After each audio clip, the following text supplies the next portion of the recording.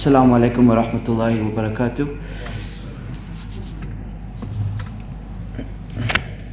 So, my name is Nadir Token, and I'm an investment analyst at an asset manager called 274 Investment Managers.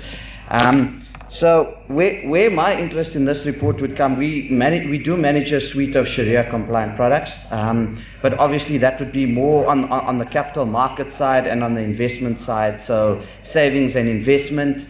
And in line with that, we don't do any Islamic banking, but I think given some of the trends we've been seeing unfolding globally and particularly in South Africa, I think these are some really important questions which these reports raise, and on the role of banks and how banks should be remunerated, and on what's the best banking model and for transferring of funds from savers to consumers, or investors to consumers, or investors to businessmen, or investors to students. What's the best mechanism for doing that, and what's the most fair mechanism for doing that? So I think this kind of report, piques a lot of interest because it's especially if you. And I'm not going to talk too much to the slides, but I think given the socio-economic conditions we're experiencing, and particularly what we're seeing in South Africa, and given the increasing inequality, we're seeing emerging in the world, I think alternate sources of funding and alternate banking models are an important discussion which needs to be had in today's time. Just a couple of weeks ago, in fact about 2 weeks ago, we had a leading French economist, Thomas Piketty, in our country, and he was talking about the drastic consequences of inequality and what sort of detrimental effect that has on society. And I'm no expert on Islamic banking, so but what I do know is that what Islamic banking is about a more equitable distribution of wealth, or a more equitable way of transferring funds from savers to consumers, or savers to investors in an economy. And it's not as punitive as what conventional banking is. And I think given the scope for growth we see in Islamic finance, I mean, we look at some of the numbers. So there's 26% of the global population is Muslim. Yet 1% of global banking assets are Sharia compliant banking assets. So that mismatch must end, and because we see such rapid avenues for growth in these spheres, and because we see conventional banks coming under significant strain, the conventional banks, ever since the end of the global financial crisis, we obviously saw the collapse of a lot of banks, and that sparked a lot of debate around banking models and how banking should be done, and I think it's important discussions. And given the scope for growth which we see in Islamic banking, this is certainly a topic which is of great interest to me personally, but also to everybody in the financial world, because we're seeing the uprising of the poor. We saw the Arab Spring. We're seeing it happening in the developed world. In our own backyard, we're seeing fees must fall campaigns. We're seeing the downtrodden starting to stand up for their rights, and we're seeing what kind of consequences inequality has. And given that the banking sector is at the center of the economy and is really the lubricant which greases the wheels of the economy, it's obviously at the center of this debate. And for a very long period of time, there's been this discussion about are banks being remunerated in the right way. And I think it's these kind of reports on Islamic finance to show it as a viable alternative to what the current financial system proposes is exactly reports which need to be discussed in more detail. So Uncle Hussein is telling me that I'm running over time, so I'm going to hand over to our guest speaker now. Assalamu alaikum wa rahmatullahi wa barakatuh. Basically, my presentation is on a report which is called the Islamic Social Finance Report. Now, the basic purpose of this report is to take care of certain gaps that exist pertaining to information relating to this particular sector,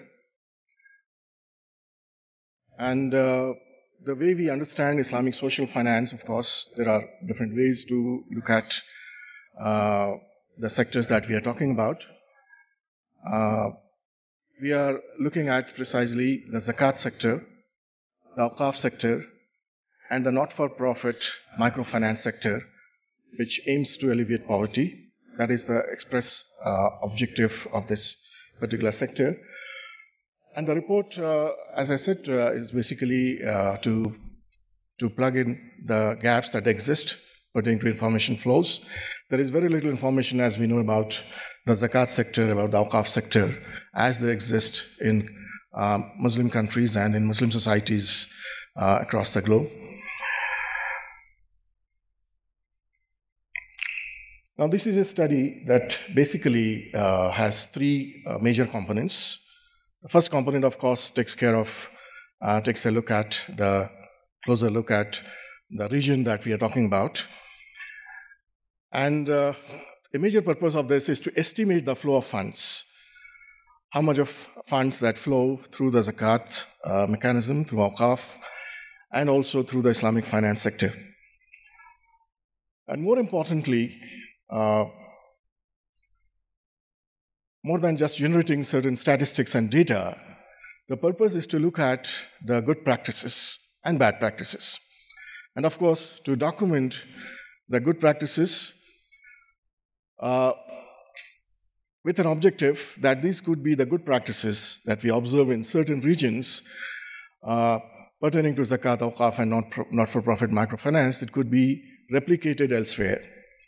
Now, this report is developed by the Islamic Development Bank through its Islamic Research and Training Institute, and a team of researchers from the Islamic Research and Training Institute, or what we call as IRTI.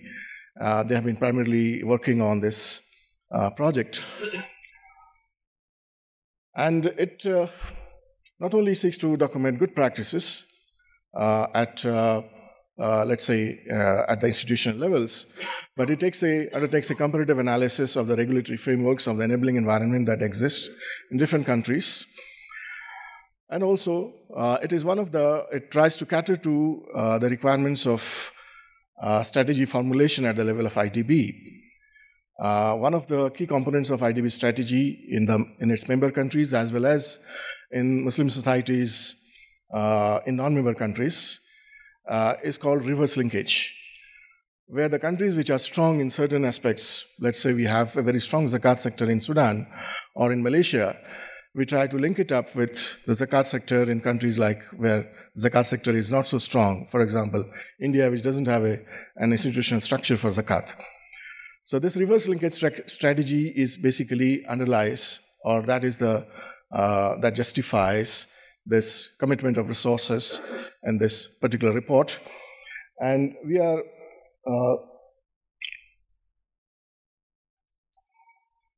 looking at different regions one after another.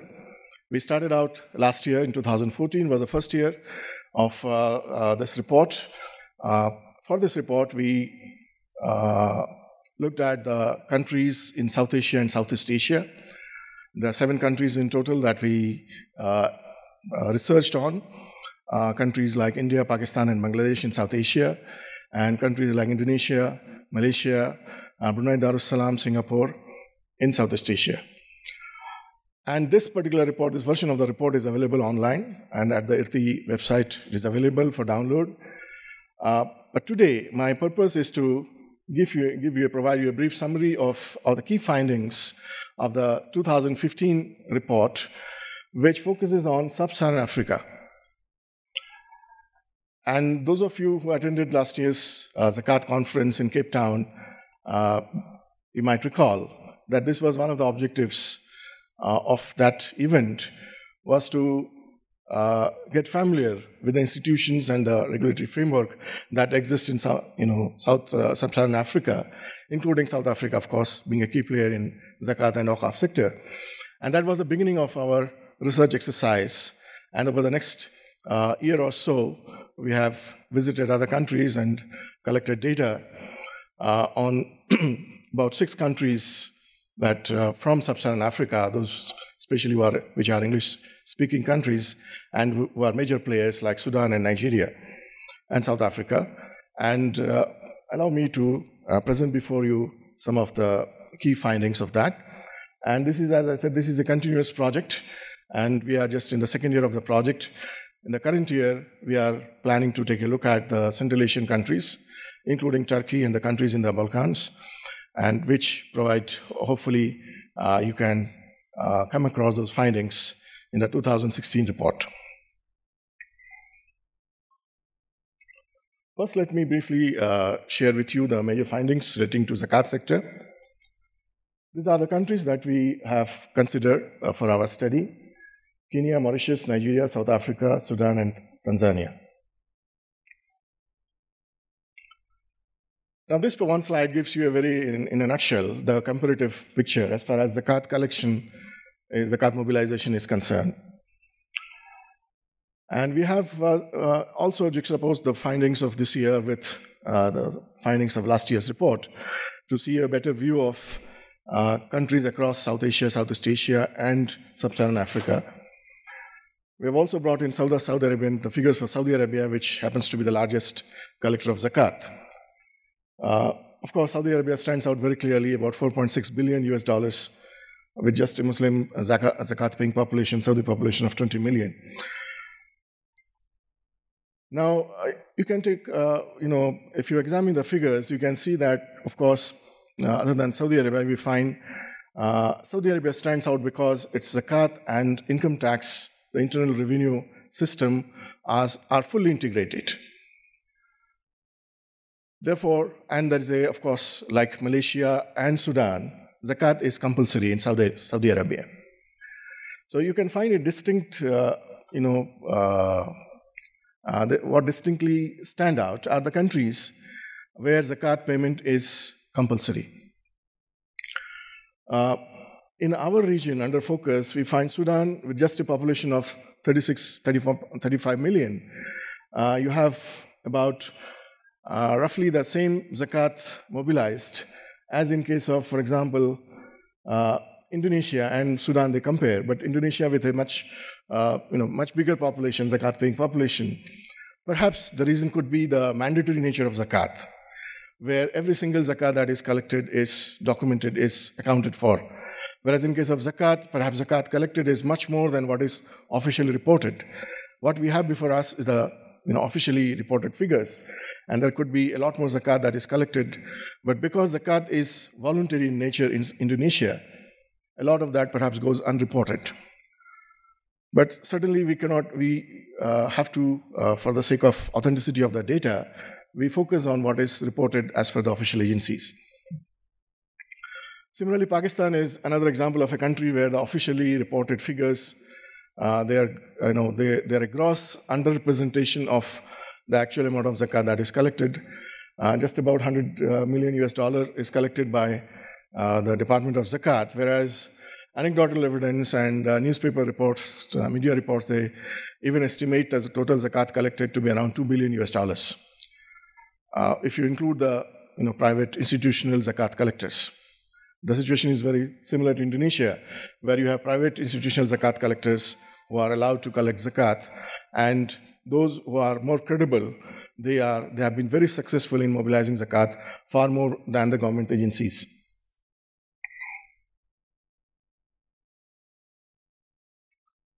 Well, what we observed is a trend which is very clear, that we found an upward trend in the mobilization of Zakat in all the sample countries.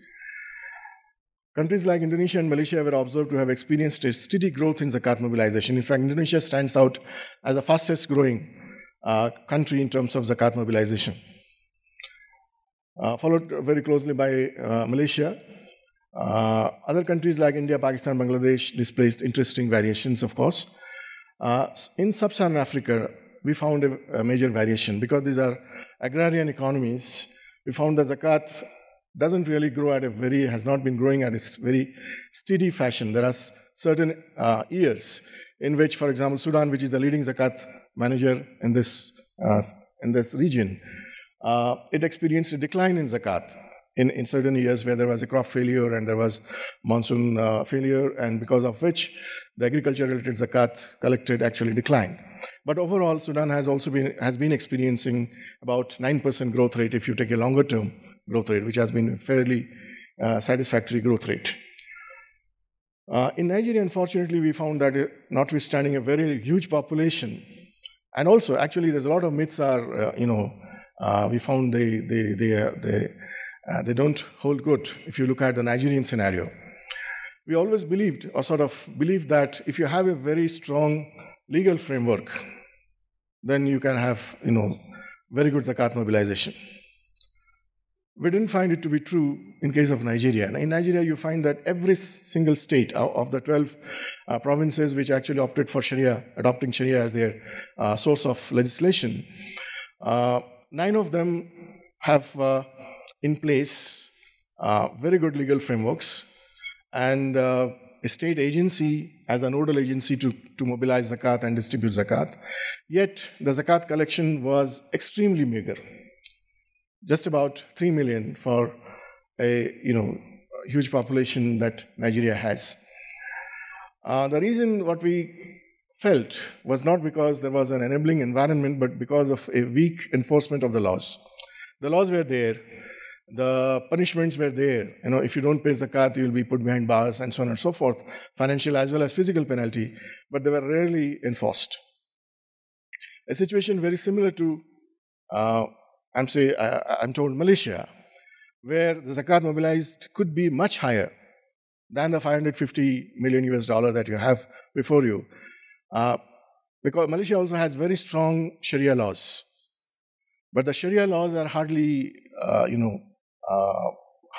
implemented in practice. In Malaysia, we have the state Islamic religious councils. Very similar to Nigeria, you have the state boards, which take care of the zakat management. But if you talk to the Islamic religious council officials, they will tell you that we never try to enforce as far as the punishments are concerned, as far as taking the people to task for non-payment of zakat is concerned. What they say is we basically work through positive incentives. And Malaysia has very good positive incentives. And that is what is reflected in the figures that you have as one of the very fast-growing countries in terms of zakat collection.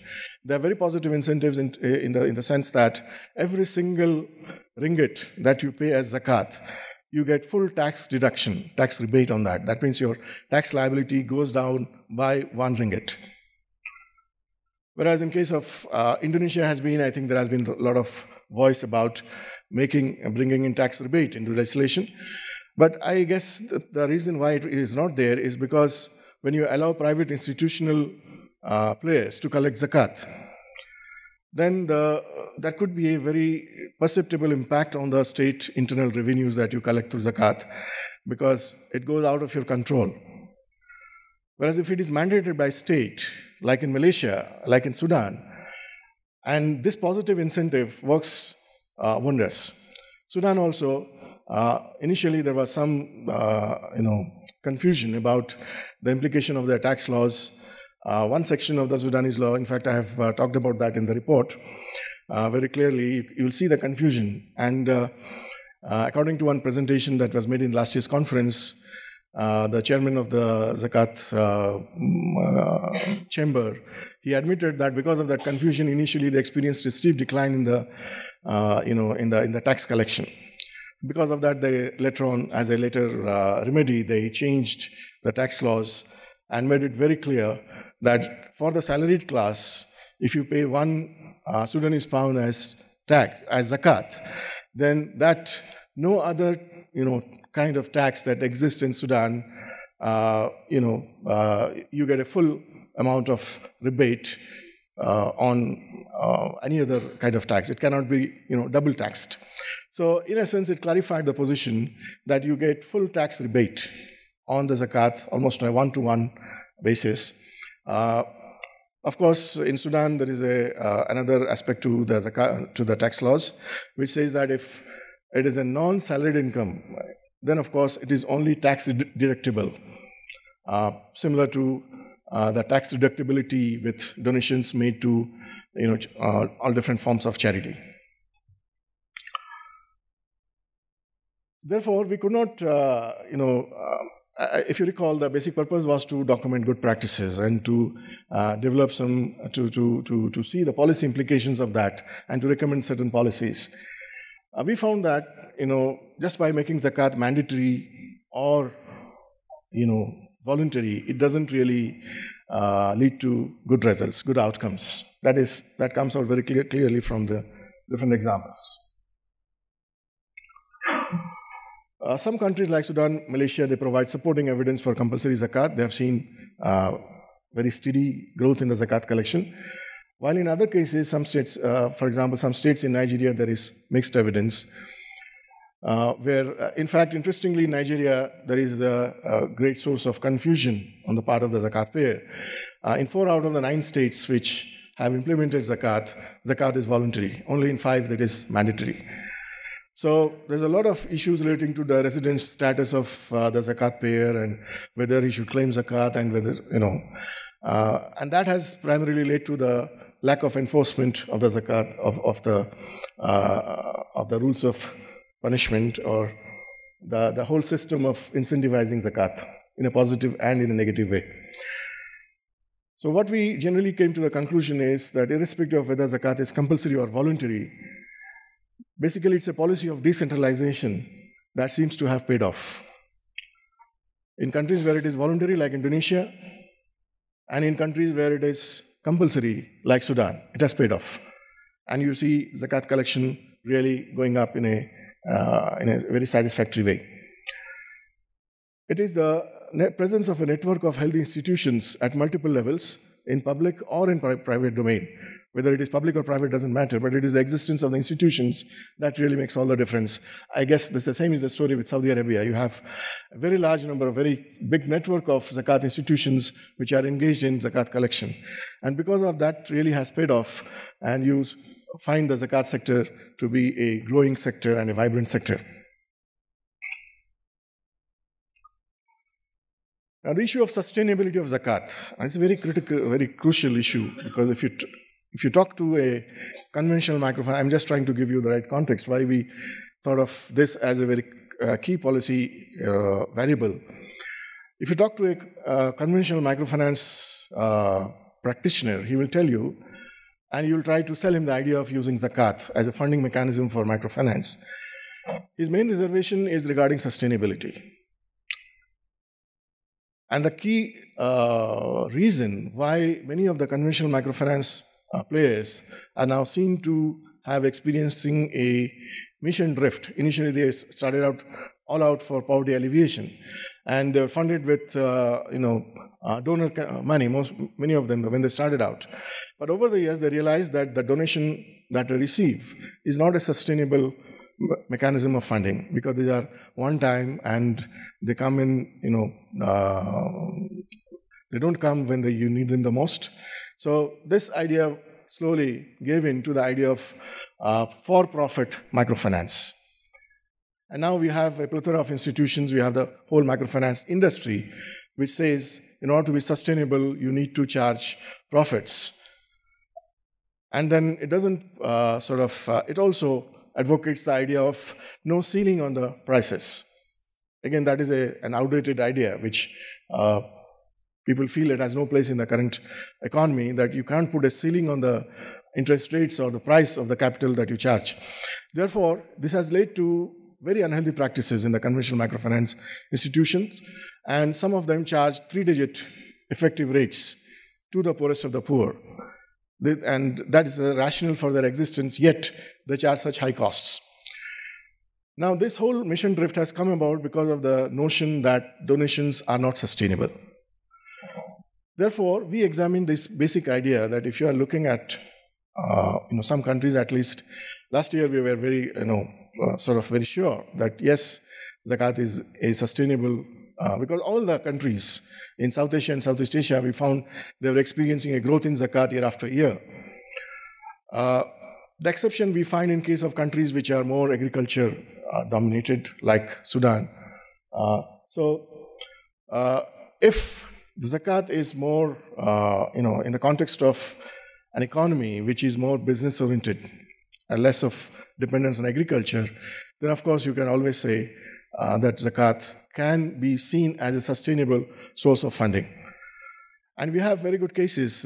Last year report, we documented the case of Akuwat, and you are going to hear more about it in the next session. The Akuwat model is successful. Very briefly, to our mind, we did a case study of that also in our report. Because the source of funding was, for the first time, Akuwat showed that this could be a sustainable idea to rely on philanthropy. You have enough of philanthropists around. If they see a good model, they're willing to contribute. And this can be a growing source of funds as you grow in your your business expands, as you expand your credit pool. You can always rely on the sustainability or the growing nature of such philanthropic motivated funds. And essentially we found that it's all a question of credibility. It boils down to the credibility factor, whether it is government or whether it is private network of institutions. We found those institutions in the private domain which enjoy high credibility, they have never experienced any decline in their zakat mobilization or sadaqah mobilization. They have increasingly found to be favored by the donor community, by the philanthropists among the Muslims. And of course, the fact remains that there are geopolitical differences which affect zakat management. There is thus a great diversity in zakat management practices. From out of this 12 to 15 countries, we found a huge diversity in the way zakat is managed. You have the government departments fully, taking care of zakat management, not allowing any private body to play a role. We have the cases of Indonesia where government has a very dominant role, yet they encourage the private institutional players to be key players in the game, and they try to provide a level playing field to all the institutional players. And we also have a case of Pakistan where you have even private individuals are allowed to collect and mobilize and manage zakat in addition to, let's say, government department as also the private institutional players. And we have the case of India where it's a free-for-all. Everyone can collect zakat and mobilize, manage zakat on his own. So you have a range of, zakat management systems, and we have to take note of that diversity. And also, that leads to perhaps some policy implications. And also in terms of the standards, the international standards, and the, standard setting that we aim for.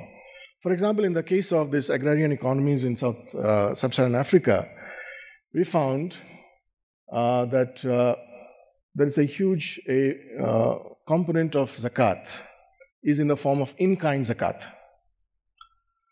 as distinct from cash zakat, which is collected in monetary terms. Now, just by acknowledging the fact that almost 100% of zakat or 95% of zakat is collected as in the form of crops and livestock, we are actually talking about a whole new system of zakat management. We are talking about the new elements of cost of collection. We are talking about new elements of cost of distribution. And we are talking about different ideas or different ideas as they pertain to credibility, how to generate credibility, how to ensure that zakat collection and mobilization and management takes place in an efficient way.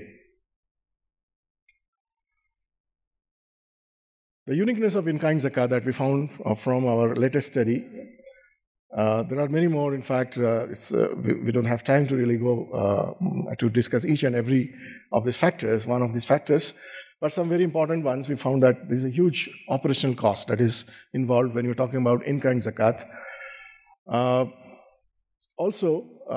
Therefore, there is a case in favor of a more liberal view is called for in relation to the cap that is normally imposed on the collection expenses.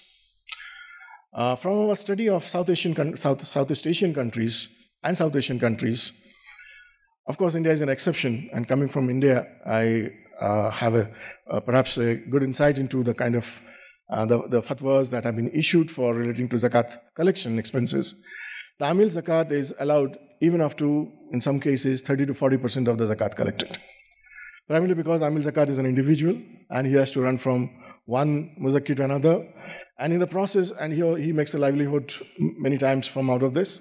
Therefore, fuqaha are very liberal when it comes to permitting them how much of the zakat collected can be utilized as administrative expenses, as collection expenses. Now you go to Southeast Asia, you'll find that the fuqaha are almost unanimous in putting a cap of 1/8, 12.5%, going by the notion of 8 eligible categories. Therefore, one category that is amil should not be allowed to charge more than or utilize more than 1/8 of the zakat. But in Sudan, we found there was a case for charging or allowing a greater percentage of the zakat, more than the 1/8 that we were advocating in the context of Southeast Asia. In Sudan, in fact, we talked to many of the officials who are engaged in zakat administration. According to the considered view in Sudan, it is almost impossible to reduce your zakat collection expenses to 1/8 or below that. The huge amount is spent in collecting zakat. Therefore, the fuqaha in Sudan, they have imposed a ceiling of 20%, 1/5.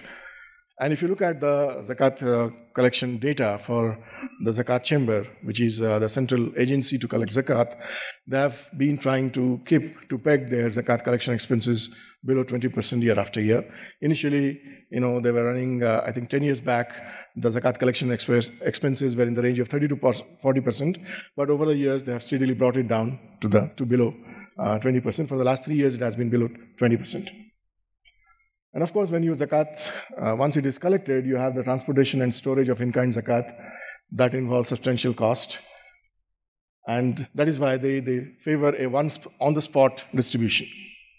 In fact, many of Nigeria also follows a very similar strategy, that in certain regions and provinces, prior announcement is made that zakat will be collected and distributed on a particular day. And on the day, the muzakki, the zakat payers, they assemble there. The zakat takers, they assemble there. And on the spot, zakat is collected and zakat is distributed.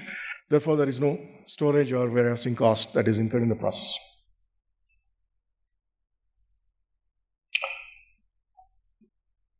And there are certain other recommendations that we found, policy recommendations for countries where in-kind zakat is a key part of the total zakat collection.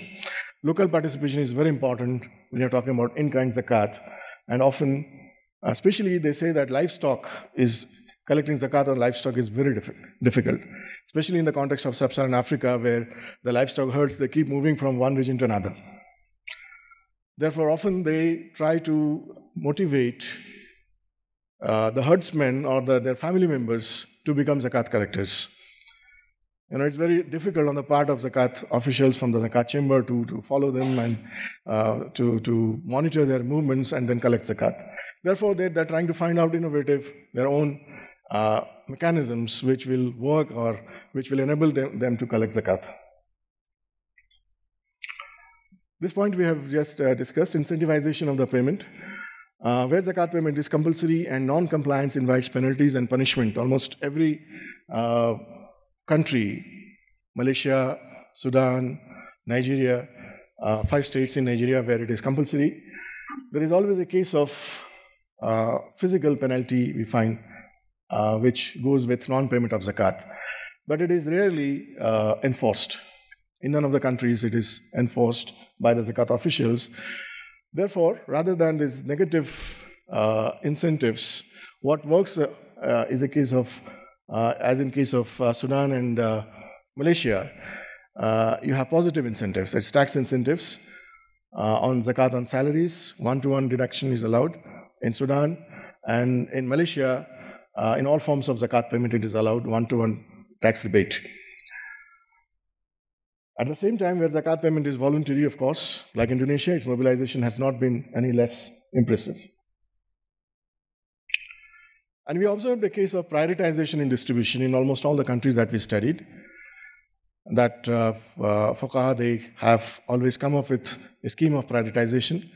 The poor and the needy, often for most of the countries, where there is a sizable incidence of poverty, the poor and the needy, they account for a very large part of the total zakat collected that goes towards, that is utilized for poverty alleviation or for the poor and needy. That is the first two categories.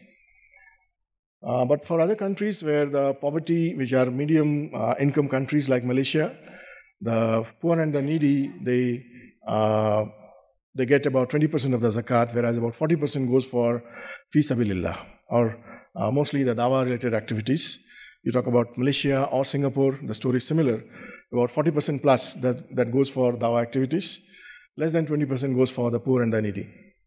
Whereas the countries where the poverty is very high, like Pakistan, for example, like Bangladesh, like Indonesia, a very high percentage of the zakat, that almost 80% in certain cases, that goes for the poor, goes to these two categories, poor and the needy. And of course, this dilemma continues in most of the countries, always a reason for debate and discussion. Zakat for consumption or for productive purposes. Again, there is a priority here that ulama often recommend, that consumption is immediate relief and rehabilitation, of course, should get prioritization. But beyond that, you should think of economic empowerment, which are going to yield you results in a more longer term.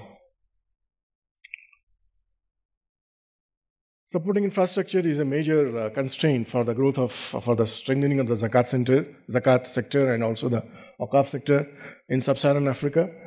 Unlike Southeast Asia, for example, we documented the cases of several universities which are offering postgraduate programs in zakat management, full-time training programs. For example, in Indonesia, we have the IMZ, Indonesia Magnificent Zakat.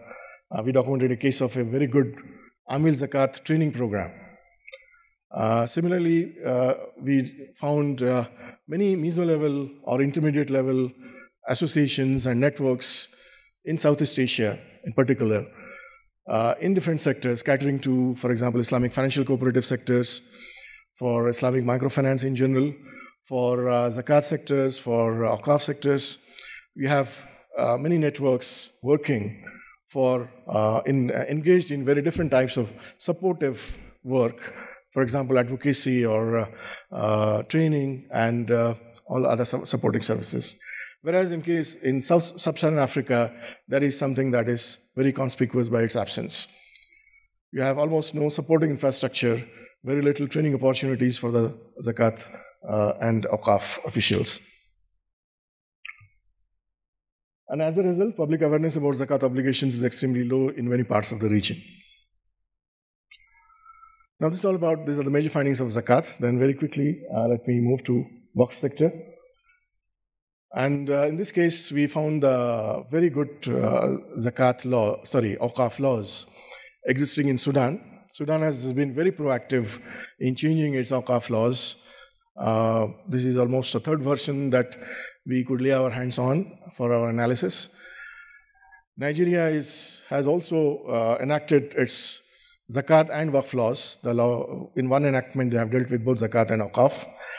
And Awqaf is almost seen as a kind of, assuming a supplementary or a secondary role to zakat in Nigeria, where you have almost less than 10% of the enactment is dedicated to Awqaf-related provisions.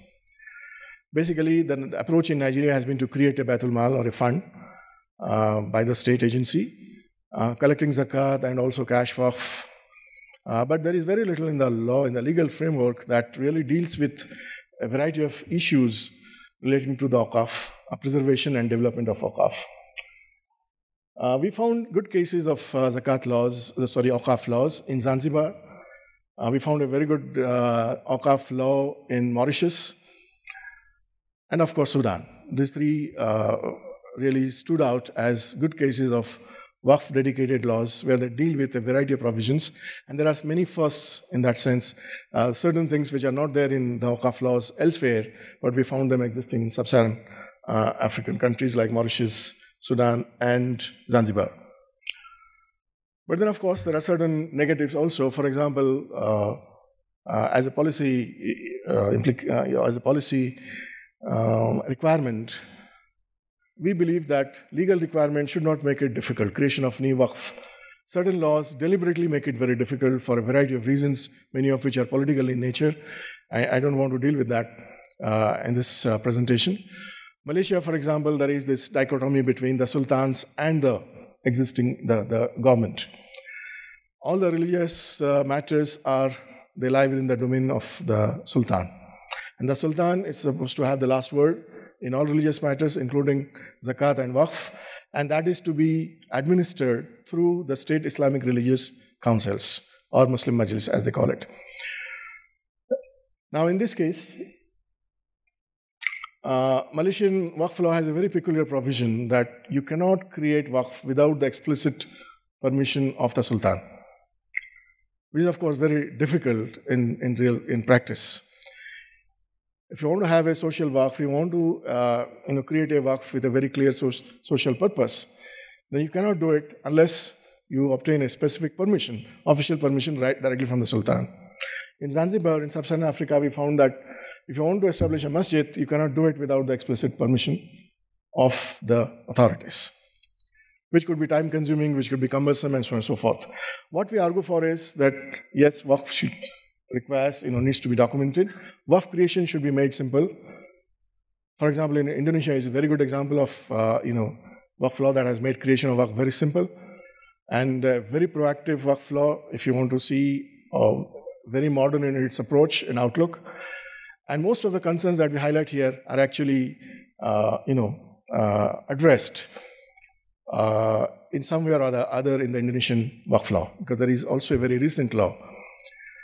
And Sudanese law also has some very positives that I'll quickly talk about.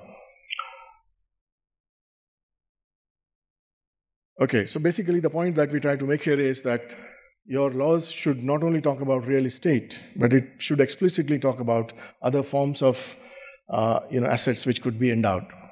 And the recent versions of the law, for example, in Sudan and Indonesia, these are the only two examples that we came across, which actually talk about different kinds of assets very explicitly about cash waqf, and very explicitly about rights as the object of the waqf.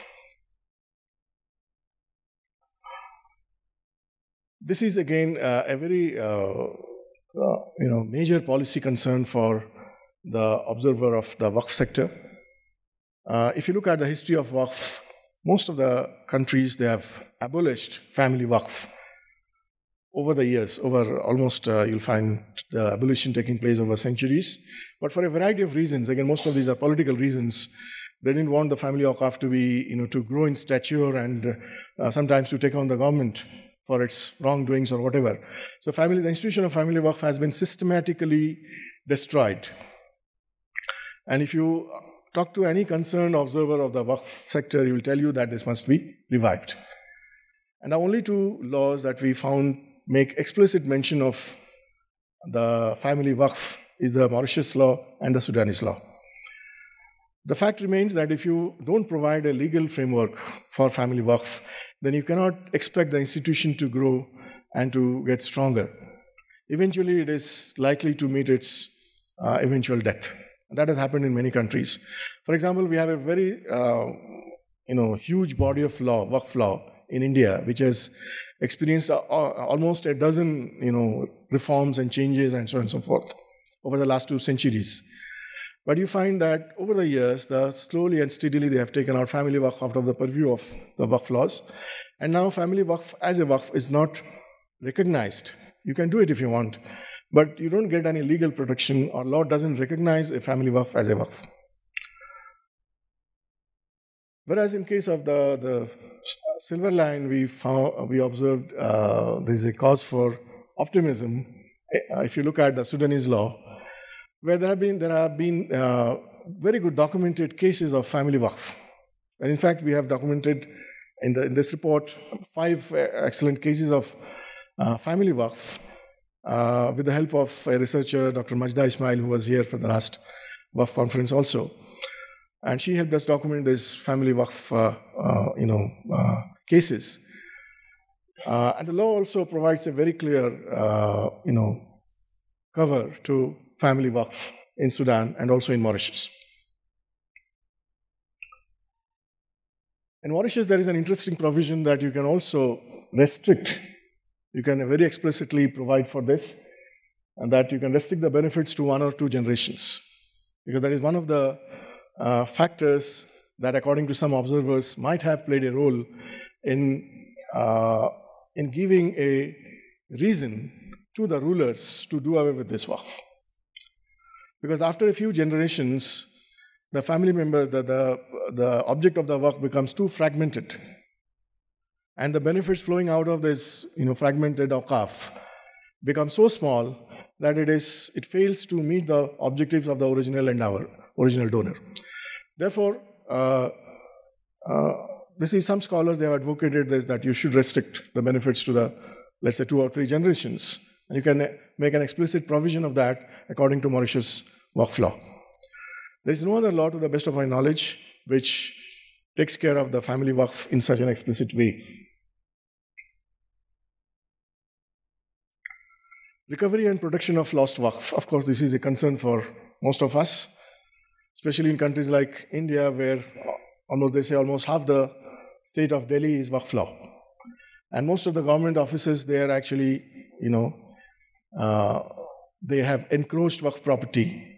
And it is hard to even imagine that someday they will be evicted from these properties, and these properties will come back to their, they can be utilized for the benefit of the community.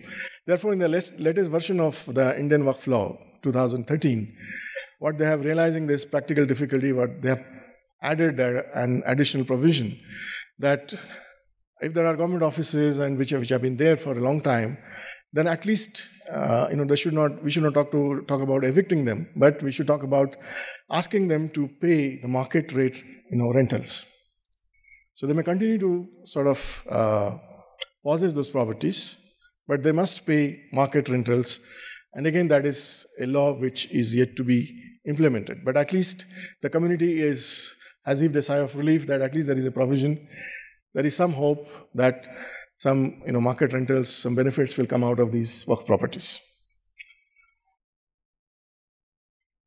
And also, there is an urgent need for preparing an accurate inventory of waqf assets. Some countries like India, Indonesia, they are actively engaged in this and achieved a great degree of success also in developing computerized databases of the waqf properties. The challenge is huge, and there are loopholes and pitfalls. But then it is better than not having any inventory at all. And old laws, if they fail to ensure protection, as I just cited the example of the latest version of the Indian law, the new provisions, at least, they require the owner or the party which is having these assets, waqf assets, to pay rentals at the market rates. Now, there's a growing realization that our waqf laws have become obsolete. Unless there are exceptions like Indonesia and Sudan, where there is a proactive move to reform them and come up with newer versions of law as a result, as an outcome of public deliberation and continuous debate and discussion. In most other countries, you find the laws as they exist, like Bangladesh, Pakistan, Indonesia, India till very recently.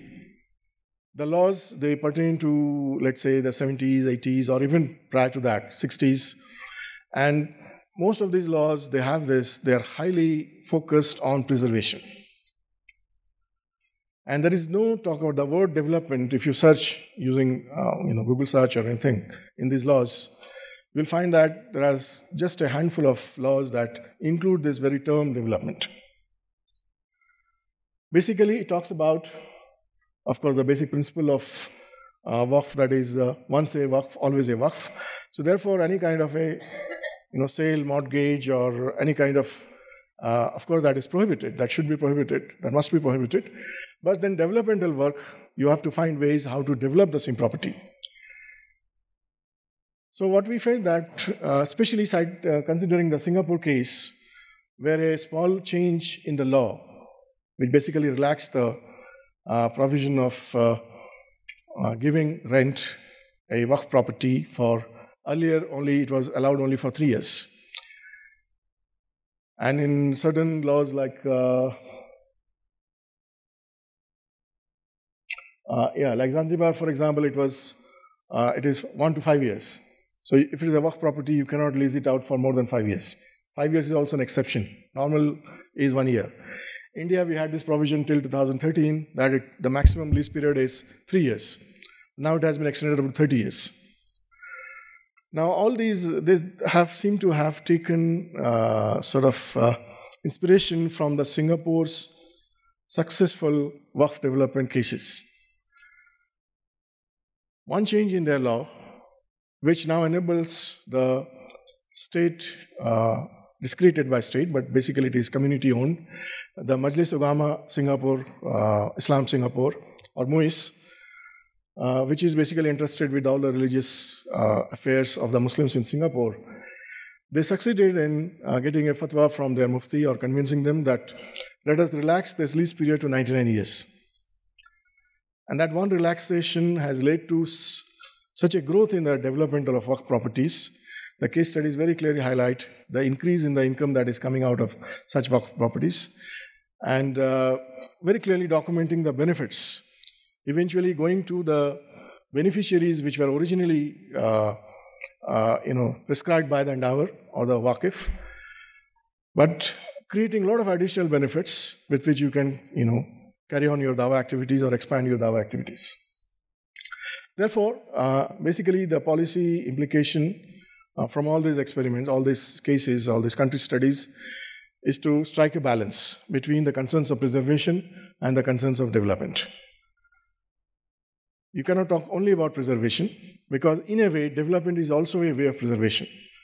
Unless you develop the Waqf properties, unless you maintain them properly, and seek to enhance their income, the benefits, sooner or later they will become obsolete, and they will cease whatever income you are getting now due to inflationary impact and various other impact or wear and tear and lack of sufficient incentive on the part of the mutawalli to look after them.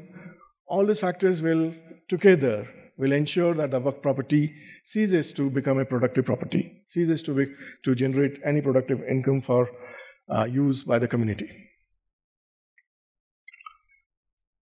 Yeah, this is what we found in the last point in Sudanese law, which allows istibdal as a general, as an exception to the general rule of inalienability, if it is deemed to be in public interest. Such exchange would, however, require prior permission of the regulator. It's not a free-for-all to develop Waqf property. Of course, you need to have the checks and balances there. So prior permission of the regulator with additional conditions that the same is necessary or beneficial for the Waqf, consistent with the objectives of the endower or the Waqif, and also against another asset of equal or higher value, and with due respect to the inalienability of the religious Waqf. Religious Waqf, of course, it is not to be istibdal, subject of istibdal. Public versus private domain for Waqf. Again, the history of Waqf tells you the story that it has been a move away from private and voluntary sector into the hands of the government. So much so that in Malaysia, you need a permission of the government to create a new Waqf. And there is no private party, no voluntary sector is allowed to have a role in the Waqf sector. Of course, this is detrimental to the very institution of Waqf, or this is contrary to the very rationale of the institution of Waqf as was originally envisaged. So it is originally and always meant to be in the voluntary sector with the management of Waqf entrusted to the private parties. This is the original scheme of things. However, the history has also taught us many lessons that the state can come in and play a role if you find that there are too many cases of corrupt mutawallis or rampant corruption is going on at the mutawalli's end. Therefore, you need the right laws, you need the right regulators without the absolute powers that we have seen in some cases, but then as a regulator and a facilitator, which can lead to greater preservation and development of Awqaf. And of course, incentivizing the Waqf management, certain laws like the Indonesian law, Sudanese laws. These are two laws which very clearly stipulate what will be the remuneration that is to be paid to the mutawalli. Put a ceiling of 10% out of the income of the Waqf asset. So the transparency that goes with it clarifies many issues. And now the mutawalli, if he's taking more than what is prescribed by the law, of course he's subject to punishment, physical, financial, and so on and so forth. Therefore, you need laws that address current issues for the benefit of communities that exist now. So with that, I come to the end of my presentation, and if you have any questions, and you're most welcome. Assalamu alaikum. I noticed some very interesting statistics for sub-Saharan Africa with the income generation models. I'd just like to know if there's also comparative studies on the distribution models and how much do they distribute. I mean, we've had excellent discussions yesterday, and we were talking about having to spend your zakat within one calendar year and so on. And the primary objective of zakat is to give it out to the beneficiaries. And is there statistics around the distribution as well? Yes, of course. We have dealt with the distribution issues also in equally, extensive way. And in fact, I didn't include the country-specific statistics in my presentation, but in the report you will find for Sudan and Nigeria a lot of relevant data. And for Sudan, actually, it is you also get the time series of data, how the different asnaf, how they account for the total zakat that is mobilized. And of course, the fact remains that the poor and the needy, they account for large percentage of the zakat that is mobilized. And as I just shared with you, the chamber itself retains about 20%, less than 20% of that to take care of the administrative and operative expenses as amil zakat. Since you have spoken about distribution, I would also like to share with you a unique experiment that is done in Sudan in poverty alleviation. Now, Sudanese scholars, we found them to be quite open when it comes to applying the rules of asnaf in the matter of utilization. What I mean thereby is that they are perfectly all right with a scheme of distribution where the ultimate beneficiary is the poor. They don't insist too much on the tamlik requirement, as the fuqaha from the Indian subcontinent, India, Pakistan, Bangladesh, we seem to focus very much on tamlik, that the poor has to be made the owner of the zakat amount. And in Sudan, you have a different viewpoint. They take a project approach to utilization of zakat funds. As long as the project aims at poverty alleviation, it's fine. As long as the project is aiming at the benefit ultimately flowing the poor as a group, as a community, it's okay with them. They don't strictly ensure that the poor has to be made the owner of the benefit, and that's the major difference. And that has also enabled them to to come up with certain new ideas, to experiment with certain new ideas. They came up with a guarantee fund. In fact, for the first time, I observed that in the context of Islamic microfinance, somebody was talking about a guarantee fund. Now, they tied up with the Diwani Zakat, the Zakat Chamber. It tied up with 29 microfinance institutions that exist in Sudan, and they created a fund. This fund was actually, the funds were raised from Zakat Chamber. It contributed about 2/3 of the fund. The rest came in the form of contribution by the Islamic Development Bank and certain other players. But again, it was all charity or philanthropy funds, including zakat funds. Now, these funds were used to create a guarantee fund, to provide a third-level guarantee for any non-payment or for any defaults and delinquencies in the repayment of the microfinance debt. At the first level, of course, the client, of course, he has to bring in a guarantor, as it happens in case of most of the bank loans and others. So personal guarantee is there. And prior to that, he also submits the post-dated checks, which is the first level protection actually. So post-dated checks means basically he's now routing the transaction through a bank. He's bringing the bank into the picture. And second level is a personal guarantee by two friends or relatives or whosoever can stand guarantee. And at the third level, which is not shared with the with the client, that is a guarantee provided by the fund to the microfinance institutions. That should there be cases of genuine defaults on the part of some clients of some microfinance institutions due to crop failures, or this has to be investigated on a case-by-case basis. And in those cases where this is found to be genuine, then this fund will basically compensate for the loss that is made on such bad loans. So that kind of a guarantee fund was the first they could create, because they were taking a project approach to utilization of zakat. Now, which one is good and which one is superior, that it's hard to say. There have also been equally good, well-documented experiments which say that if you make the poor the owner of the fund, that is the best strategy for distribution. And this interesting insight actually came not from the Islamic microfinance experiments, but from conventional ones. And this has been documented. This was a 3-year experiment where the donor was actually trying to compare whether conditional cash assistance works better than unconditional cash assistance. This is very similar to zakat.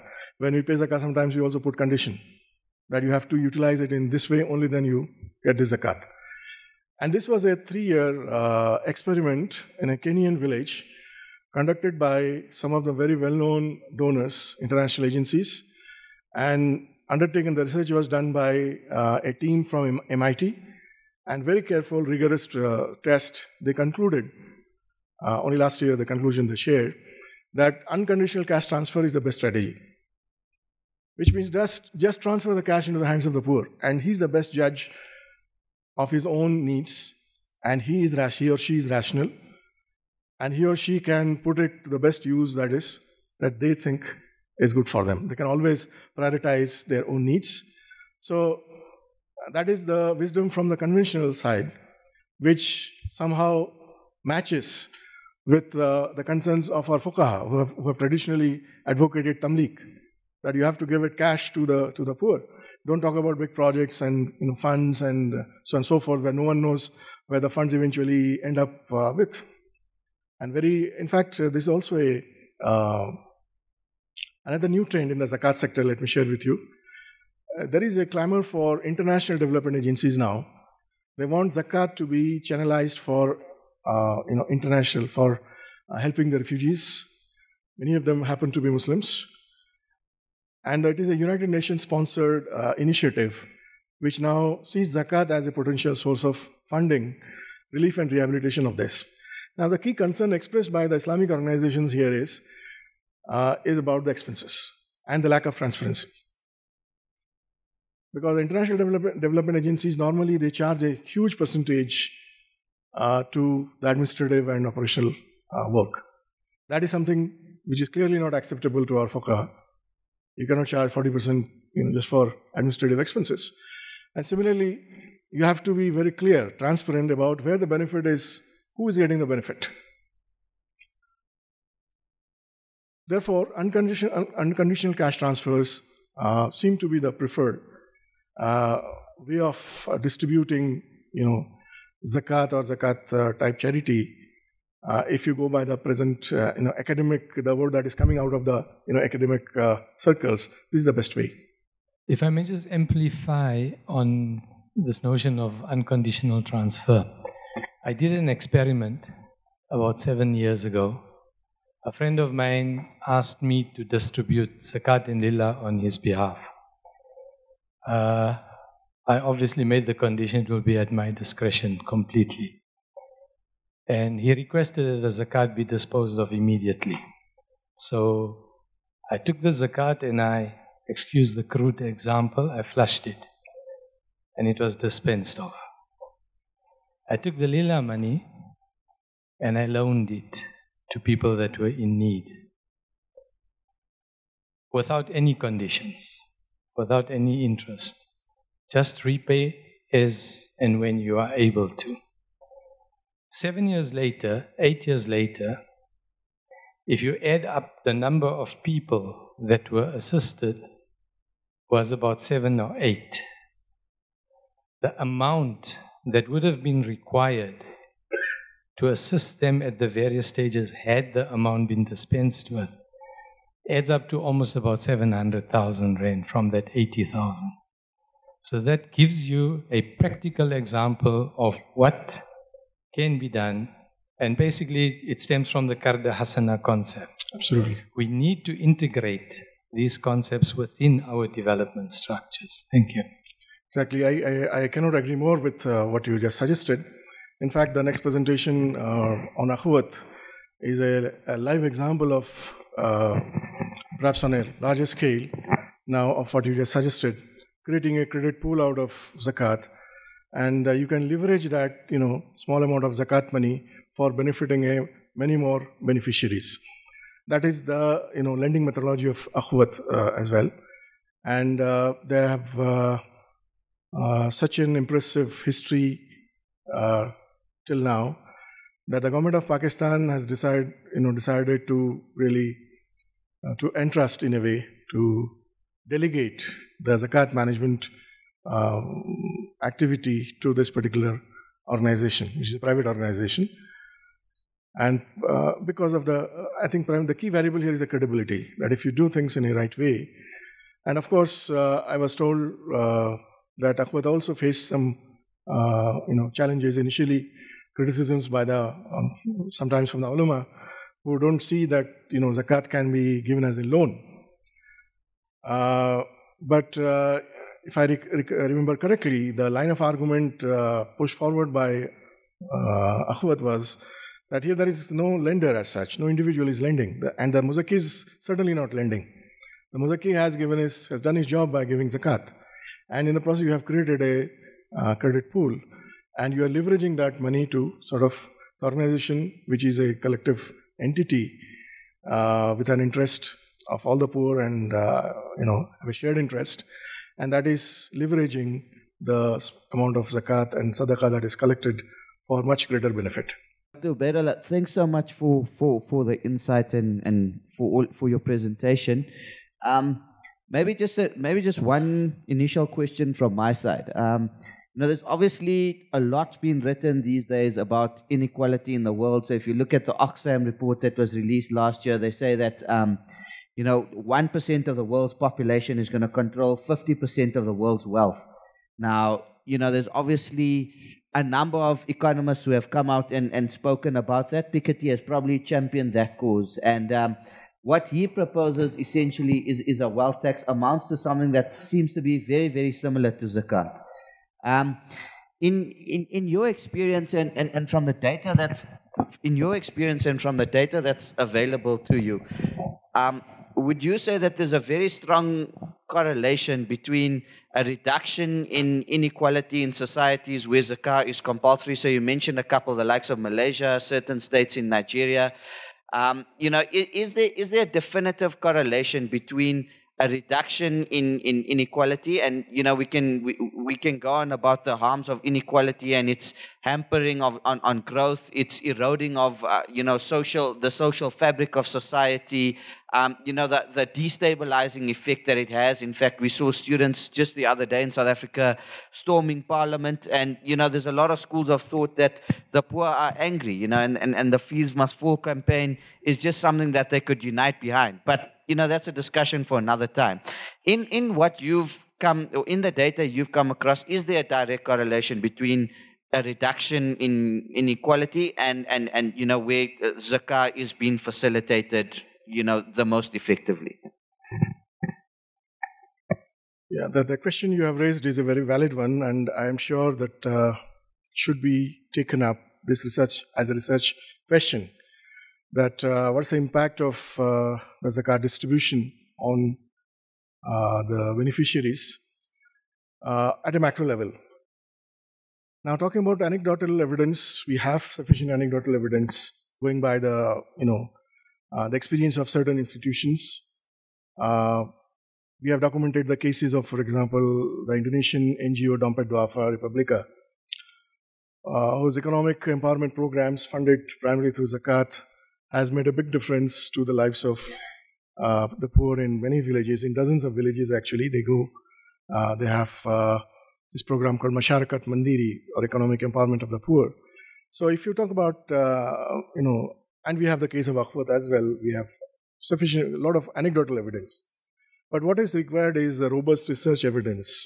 That's what, I hope you are referring to that. We still don't have a solid literature or a sufficiently large number of impact studies on the impact on the poor at a macro level. If you're talking about the potential, certainly there's a lot of good studies have been done in terms of the potential of zakat and waqf for alleviating poverty at a macro level. In fact, one study done by my co-researcher, Dr. Asim Shirazi, and which was subsequently replicated by another group of World Bank researchers, almost using the same methodology. They look at the potential of zakat using 3 different methods of calculating zakat according to the different schools. And they also calculate, using World Bank indices, what is the quantum of resources, financial resources, that will be required for each one of these countries. For World Bank, it is a much larger member countries. For IDB, we have the 56 member countries. What will be the total quantum of resources that is required, funding requirement, for lifting each and every citizen who is below poverty line to above poverty line? So that they estimate, and then they go on to estimate the zakat potential,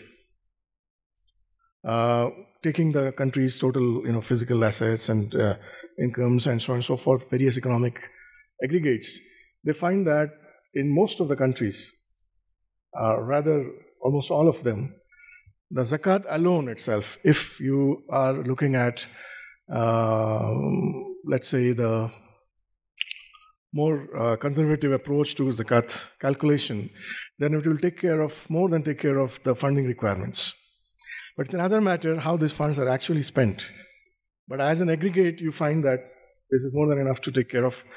And interestingly, the same study was done, extended to include non-Muslim countries, and where a hypothetical tax, a social tax of 2.5%, they imposed, and then they found that this can take care of the poverty problem in those countries as well. And that was quoted in one of the United Nations summit held last month, where they were looking at the potential of zakat. And there was another interesting observation, finding that was shared in that summit, that just about 4% of the zakat potential is good enough to take care of the United Nations funding requirements, whatever they need for carrying on their different activities. But it's another matter how you bridge the gap between the potential and the actual.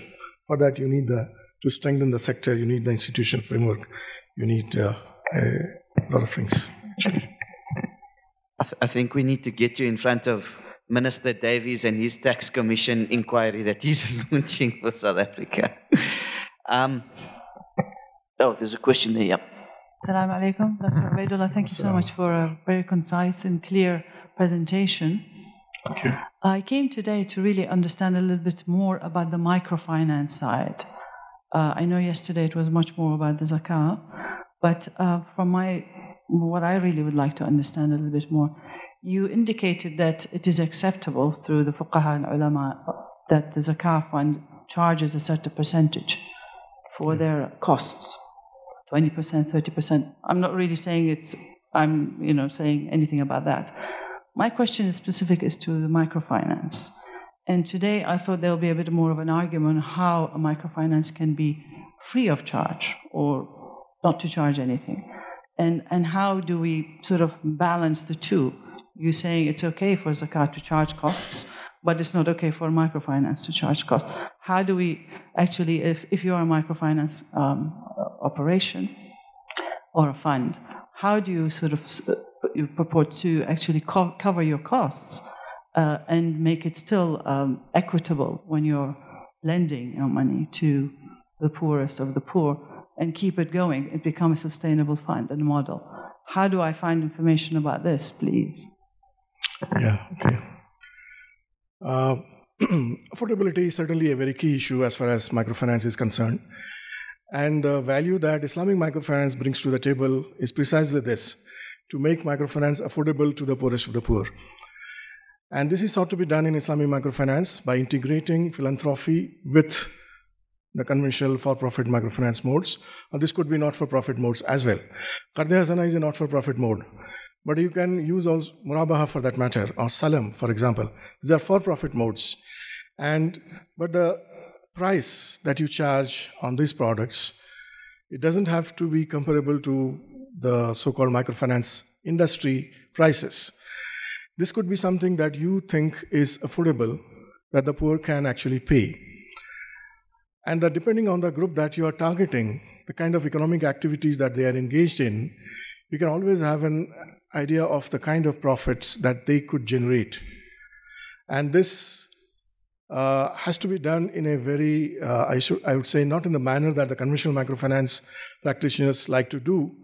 They calculate the per day, for example, I borrow $1 in the morning and repay 1.5 in the evening, then I have a 50% profit per day. That translates to 50 into 365 annualized, and that can really justify any lending operation, even if you're charging 500% interest rate. But then certain activities, economic activities, they do generate profits. And these certainly are, they open the way for profitable Islamic microfinance.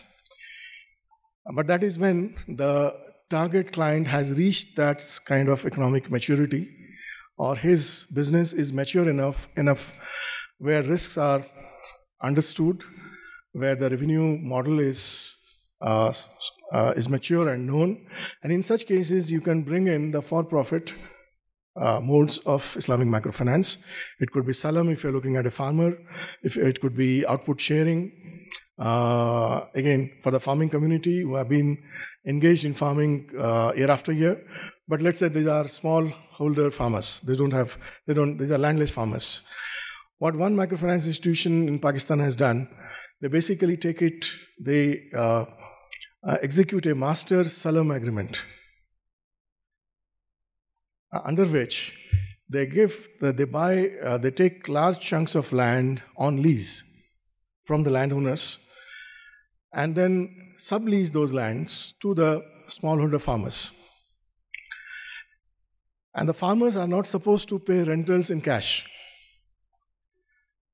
They're supposed to pay rentals only post-harvest in terms of the produce. That is the first component of, I would say, revenue for the microfinance institution. The second component comes from financing, which is done using the salam mode. Salam means you pay cash in advance at a known price of the produce that is to be delivered to you post-harvest again. So basically the farmer's liabilities are all post-harvest liabilities. But he gets the land to start with, pre-cultivation financing to start with. And he has the right skill to carry on with the farming activity. Therefore, the equation now looks less complex for the farmer. He has the skill, he is engaged in those activities year after year. All he needs is the support.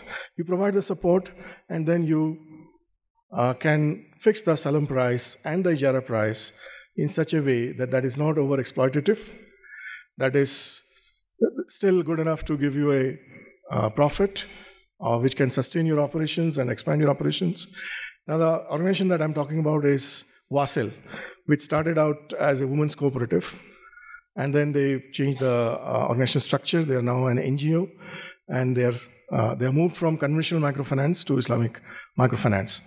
But then we also have the case of Akuwat that you are going to listen to. I'm not going to discuss more, but that will address many of your queries, many of how a sustainable credit pool can be created purely out of charitable contributions. And this can be seen as a sustainable source of funding.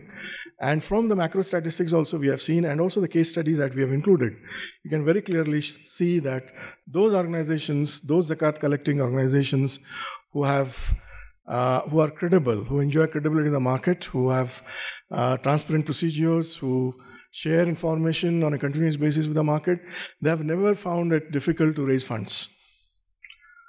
So fundraising is not a problem. To utilize those funds in a credible manner, in transparent manner, and also to in a self-sustaining way, that is a challenge. And that's how some organizations have really been able to meet those challenges.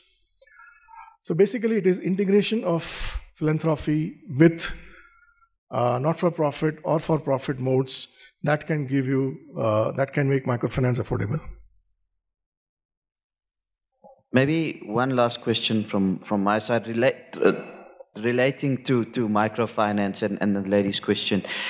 Practically speaking, on the ground, what kind of progress are we seeing in microfinance? You know, in a Sharia compliant way. Let's put it that way, because you know part of the argument for why inequality is so high is because conventional banks provide capital, right, and they earn a rate of return for capital. But in many of the developed market and emerging market economies, the rate of return on the capital they provide far supersedes economic growth. So basically, you being rewarded far too much. The providers of capital are being rewarded far too much, and the providers of labor or intellectual property are being rewarded far too little. And that's the reason, and that results in the providers of capital being able to enhance their capital even further or grow their wealth at a much more rapid rate than what the providers of labor or intellectual property can, and inequality getting more rampant. And one of the things that Sharia compliant finance and banking seeks to address is exactly that, you know, through the provision of things like mudarabas, you know, profit sharing agreements, between the provider of labor or the provider of intellectual property and the provider of capital in a much more equitable manner. So practically speaking, you know, what kind of progress are we seeing on the ground with regards to the Sharia compliant microfinance? Thank you. That's a very insightful question. If you look at the Islamic modes of intervention, you talked about murabaha, you talked about musharaka. All these for-profit modes, we have salam, we have istisna, and so on and so forth.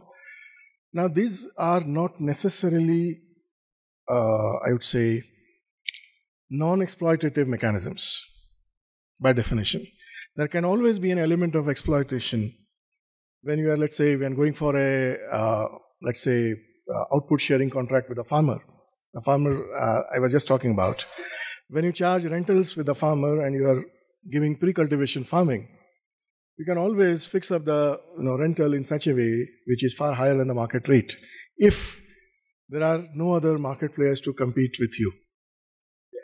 So by definition, what I'm trying to drive at is, by definition, Sharia compliance is not equivalent to benevolence.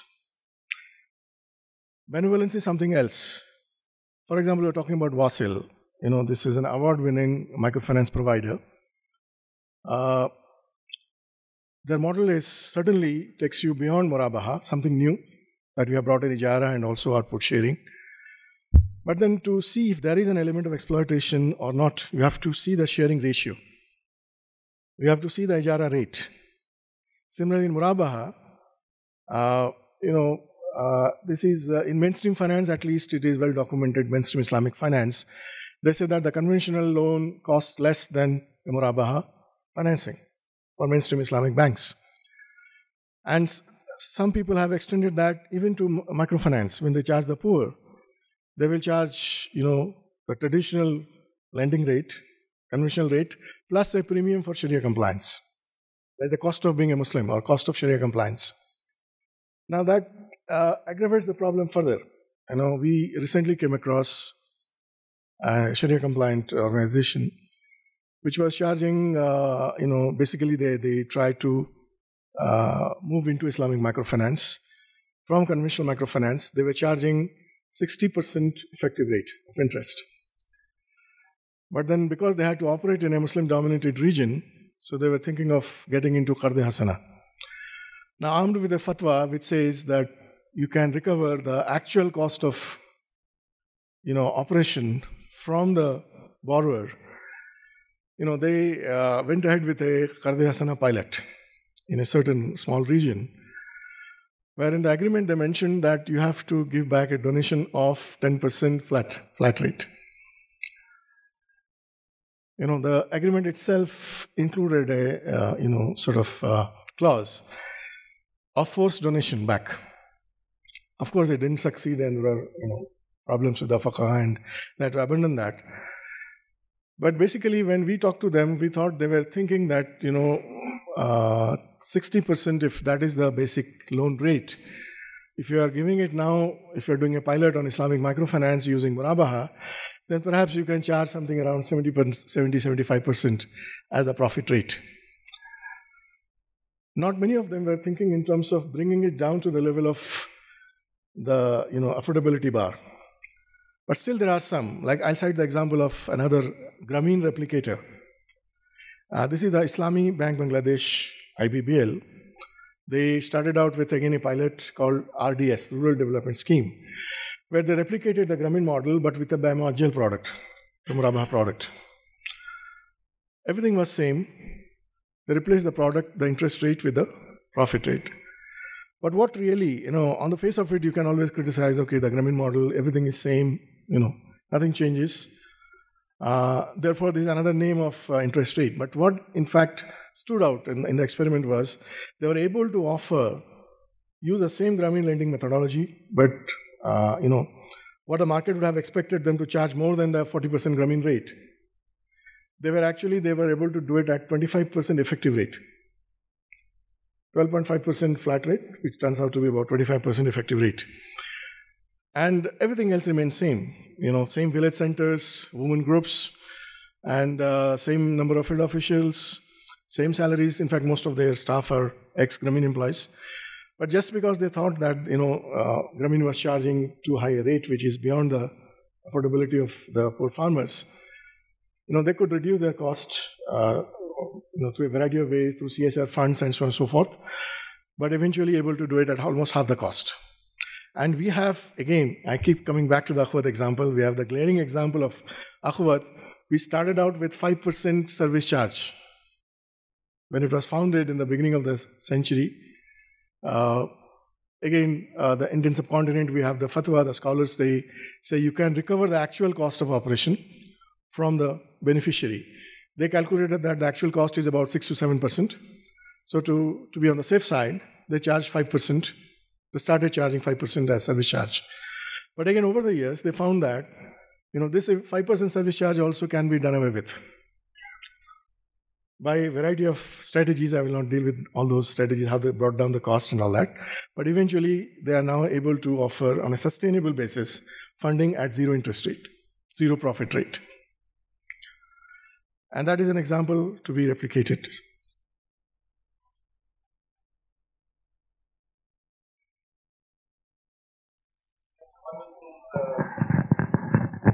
Wonderful conclusion to a good presentation, inshallah. So the purpose of this morning, and I want to firstly apologize to you very sincerely because you are my friend that took me on a tour to New York. In my rush to start the program this morning, I forgot to introduce Dr. Obaidullah formally. So Dr. Obaidullah, besides being a friend whom I only recently met, and my first introduction to Dr. Obaidullah was quite accidental. So a few years ago when I was doing a small paper for a course that I did, the theme of my paper was on Islamic modalities for financing. So I read two of the papers that he produced, and one of them was on integration of Awqaf, Zakah and Microfinance. And probably the second day after I met him, did I remember that the person who I read about is actually the person I'm walking with. But Dr. Obaidullah is one of the senior researchers at IRTI, Islamic Research and Training Institute. a division within the Islamic Development Bank. And their work largely is on researching and finding practical solutions to Islamic social financial sector. That's part of the work. And the research that they've produced in this last year, are we the second or third country? Second region. Second region. So I think America was first, eh? No, Southeast Asia. Southeast Asia, okay. So in many respects, we should feel honored and privileged that the findings of the research is being released only for the second time, or for the second region rather, in the world. And I want to maybe we just for a formality of passing it on, so you're passing it on formally to me.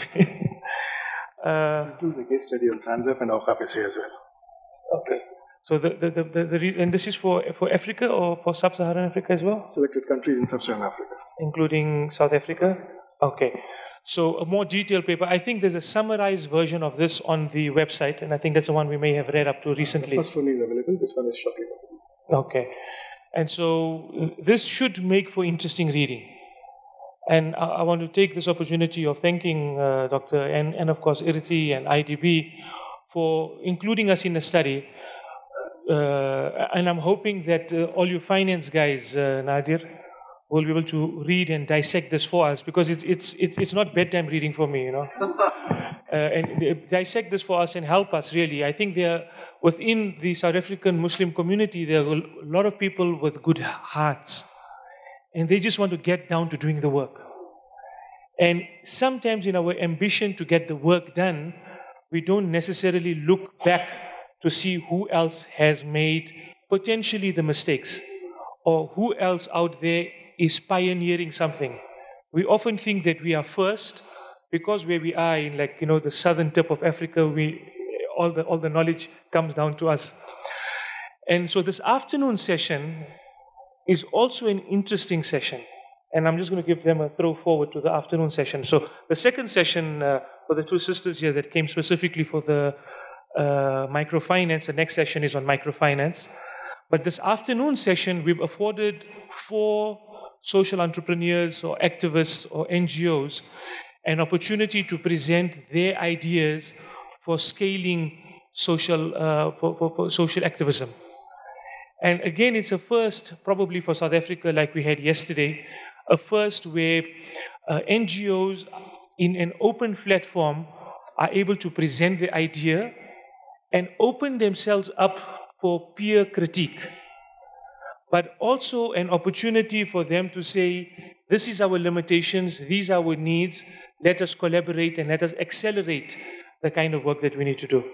And so certainly this is a good basis and a good starting point for existing NGOs and anyone else in the sector to say, what's the best learnings and how do we implement it to improve the work that we want to do. Doctor, thank you very much. Thank you. Bismillahirrahmanirrahim. وَالْعَصْرِ إِنَّ الْإِنسَانَ لَفِي خُسْرٍ إِلَّا الَّذِينَ آمَنُوا وَعَمِلُوا الصَّالِحَاتِ وَتَوَاصَوْا بِالْحَقِّ وَتَوَاصَوْا بِالصَّبْرِ.